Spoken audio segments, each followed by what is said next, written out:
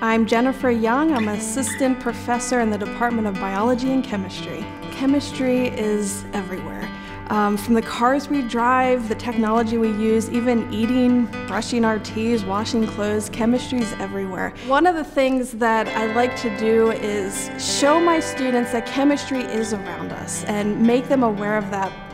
One of the ways I do that is in the classroom. I try to bring up examples just from everyday life and explain the chemical concepts behind that.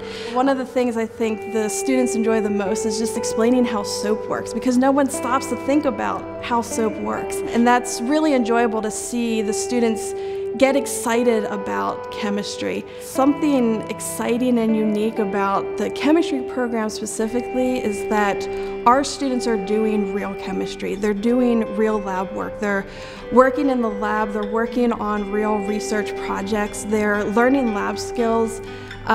They are getting to use lab equipment and advanced instrumentation and really getting a hands-on experience that I think makes for a great experience, a great opportunity to learn the skills.